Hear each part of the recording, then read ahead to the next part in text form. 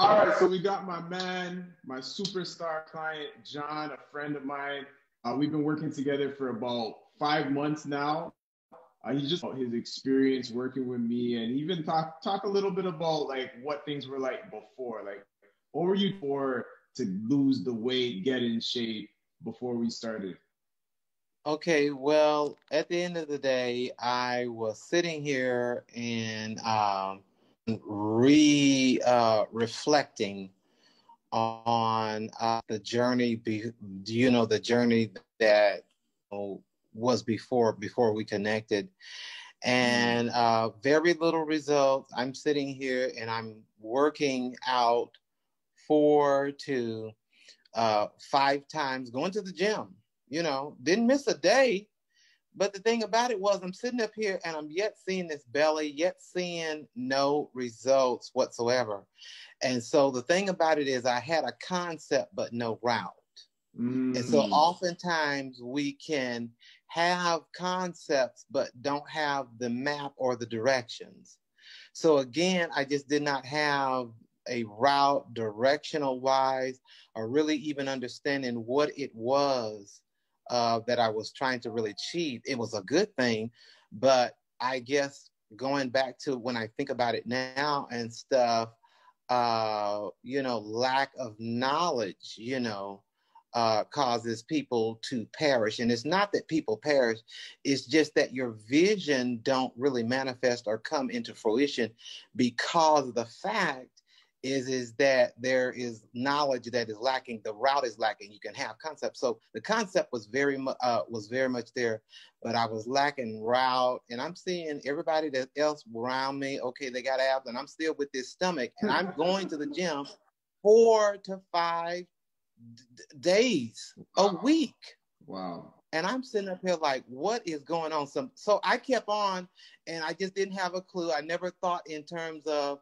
okay, well, you really need to get a trainer. You really need to ask somebody. And I'm sitting up here like, well, let me just go on ahead and frivolously buy. And so, but again, it was still no results at the end of the day. So I had a concept, but no route. It was like the Got analogy you. that I often use. I had a ladder, but no steps.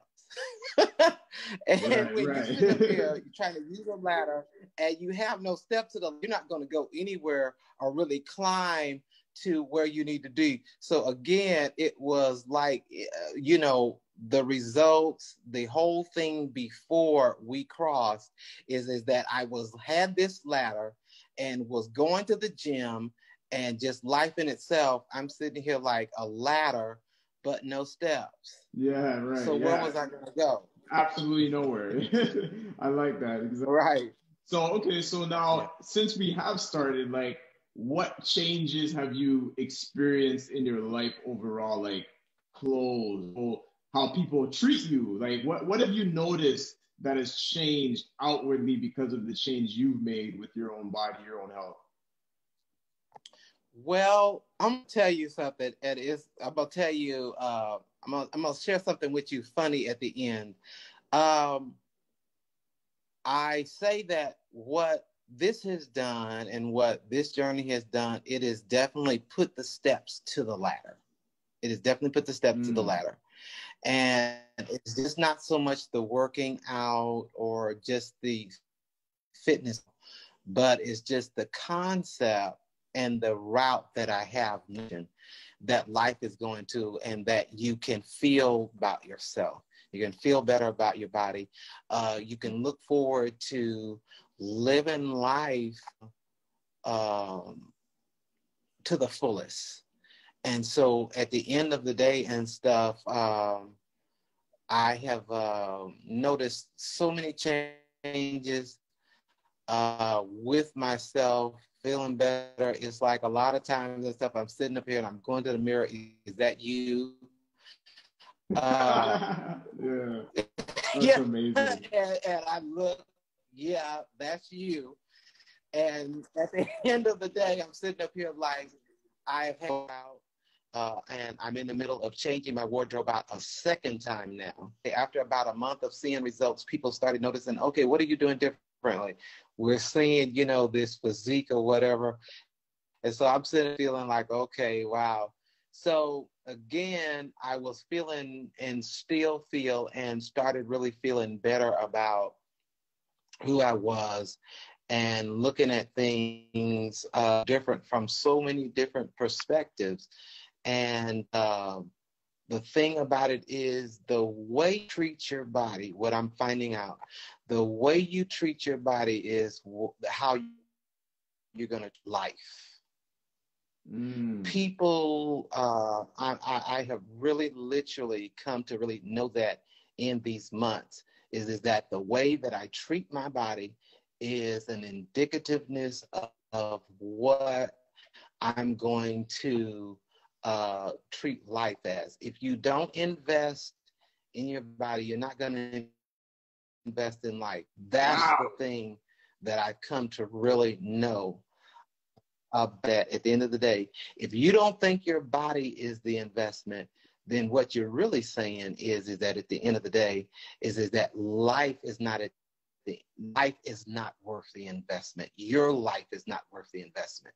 So again, when I compassed all that together, I started looking at life in a more balanced direction and route, is what I would say. The clothes is definitely fitting and just, and so people is like really noticing this difference. And so the funny story was I met this lady and, well, actually two ladies, two incidents, but it's kind of like the same concept. They was like, okay, man, I want to see you with your clothes on. I kind of was like, and it was kind of like flattering to me. It really was, because I'm sitting up here like, wow, I never had anybody that say that to me recently. I mean, it was like I said to myself, oh my God. So, I mean, this one lady, and one of them lives next door to me. And so, she has found out what my name is and everything.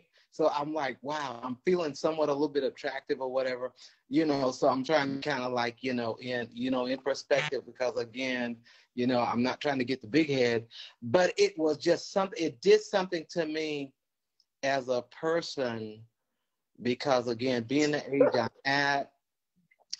age I am, I just felt so insecure, and looking at younger guys and looking at, how they are, and here it is, I'm looking at, okay, John, you're all washed up and you're this and that.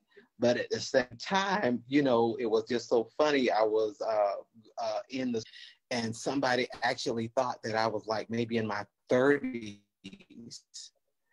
And, and I'm sitting here like, okay, how they think that? And so I'm looking, and it just really did something for me to know that, okay, John, you made the right decision and the right investment to do this. And it's a sacrifice, but at the same time and stuff, if you make the sacrifice, because how you treat your body literally is how you're going to treat life. If you think nothing of your body, you're not going to think anything of life. And you can tell what people think of life by looking at their body. Wow. I have found that I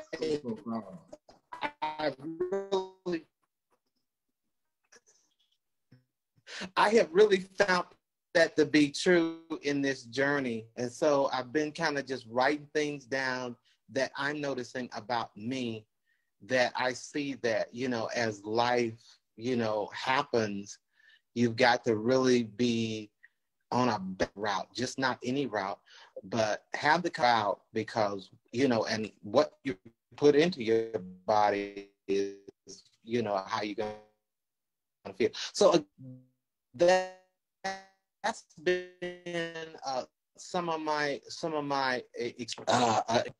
I mean, it has been really flattering, but I had to share the funny story about the ladies and stuff that was wanting to see me with my clothes on. Because I really thought that was really something and stuff, but it really was like, I said, oh, okay. So again, that's been, some of the things that's been happening since being on the fitness journey. Awesome, brother. Yeah, no, that's amazing, because those type of things, they just show the uncertainty. Like, it shows that when you're on an uncertain path, you get different results. right? We weren't having this conversation. You were anticipating those things. You were just going one day at a time, making your best better than your better, something like that. But Yeah, yeah. that's basically My good becomes my better, and my better becomes my best. Yes, exactly. There we go.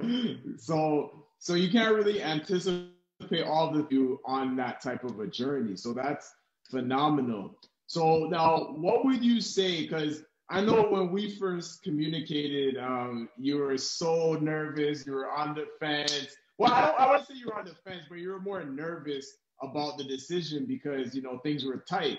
So what would you say to anyone who's like, man, I don't know, I gotta wait. Things are tight right now. Like, what would you say to someone who really needed this, but things were tight? What would you say?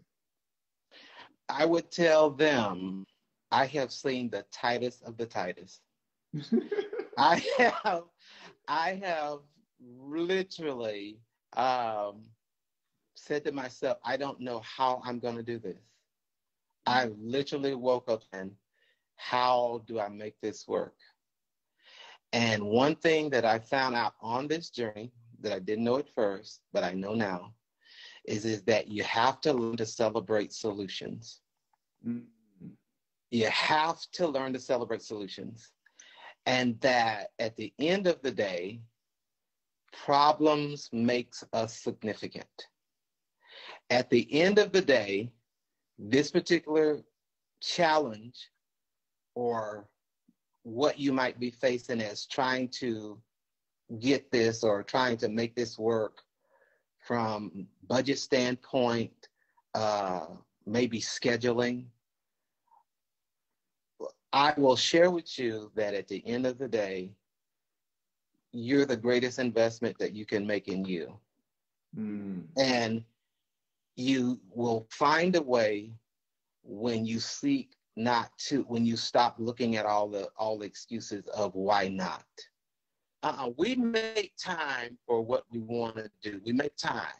And at the end of the day, you should make time for you. You are your greatest investment.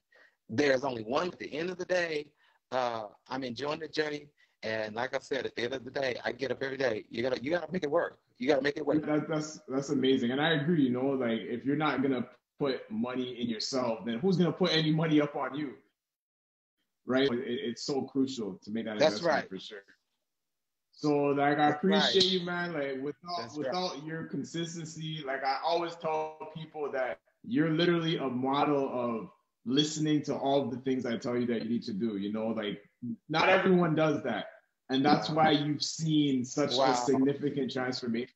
And I really commend you, brother. Yeah. Thank you for coming on. Thank you for sharing your story. And we'll talk soon, all right? Okay, then. Thank you. All right, my man. God bless.